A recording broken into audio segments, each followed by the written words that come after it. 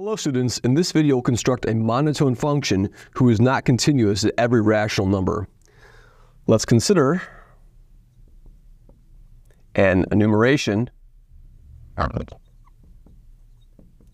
the rational numbers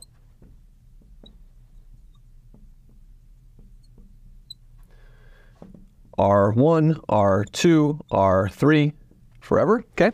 It's going to be a sort of a wild thing because the rational numbers are dense, and so such enumeration exists because they're countable, but the order in which there's not necessarily a pure ordering of this based on the index because of how dense the rationals are, right? Okay, but it's such as possible. This is possible since the rational numbers are countable.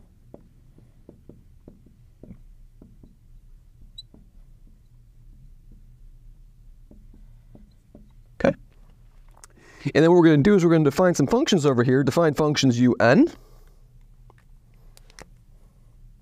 Define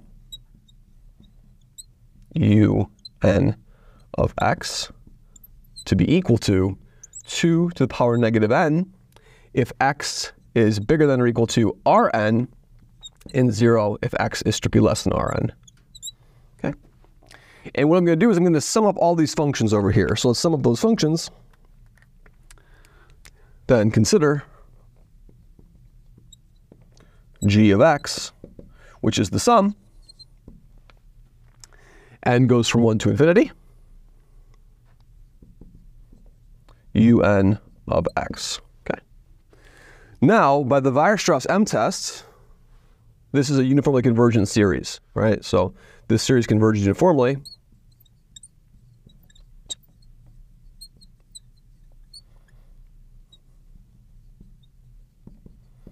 By the Weierstrass M-Test. Okay, just recall, of course, that what that says is we know that these individual functions un of x are all less than or equal to 2 to the power negative n trivially, and we know the sum, n goes from 1 to infinity, of 2 to the power negative n, it's equal to 1, so it's definitely less than infinity, so we can exactly apply the Weierstrass M-Test. The conditions are satisfied. Okay, good. And so now we can also note, so that by the uniform continuity, converges uniformly, and so since each un is continuous on Q complement, okay, so all of these things are continuous on the irrational numbers, or continuous on Q complement, we have that G is continuous. This implies that G is continuous on the irrational numbers. So G is continuous on the irrational numbers by the uniform convergence, okay? However, we're going to show that it's not continuous at the rational numbers, right? So how do we show that it's not continuous at the rational numbers? So for example, we can look at the, let's fix a rational number. Let Rn be a fixed rational number. Okay, and let's look at the limit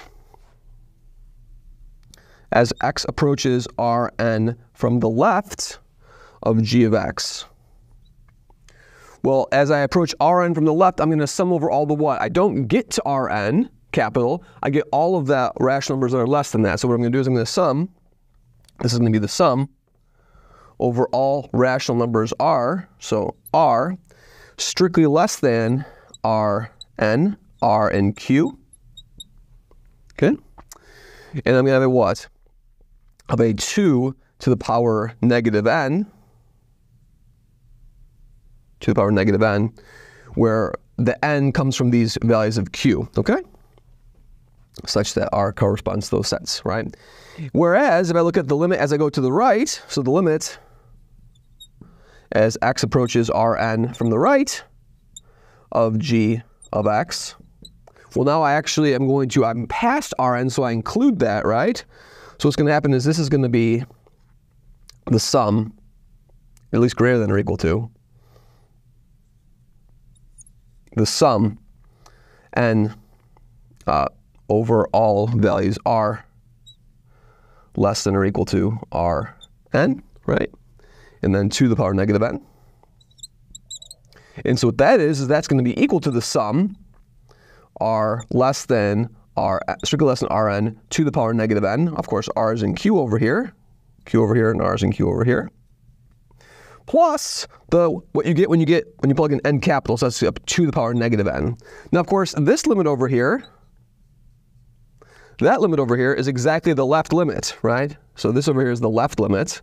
That's the left limit. So the right limit over here of the g is greater than or equal to the left limit plus something over here. So in other words, this right limit is greater than the left limit. So the limit as r approaches Rn from the right of g of x is bigger than the limit as r approaches Rn from the left of g of x. And that says that g is not continuous at Rn. G not continuous at Rn.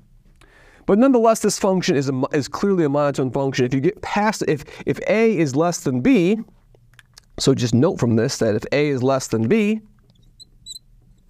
then there's an r between them, right? Then a is less than r less than b, right? So I can always squeeze an r between them, which automatically implies that g of a is less than g of b. And so the jumps that occur on the rationals, so the jump size, these are all jump discontinuities because monotone functions can only have jump discontinuities, but the jump size at Rn is 2 to the power negative n.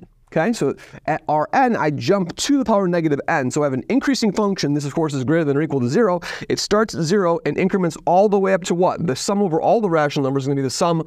N goes from 1 to infinity to the n, so 1. So what I have over here is I have a cumulative distribution function. I have a monotone increasing function over here that jumps at every rational number on a scale of 1 over 2 to some power. And all those powers, all those jumps up to 1. So this is, in fact, a conditional distribution function from a probability density that has jumps at every single rational number. So this function is continuous on the irrational numbers, discontinuous on the rational numbers, and monotone. Thank you very much.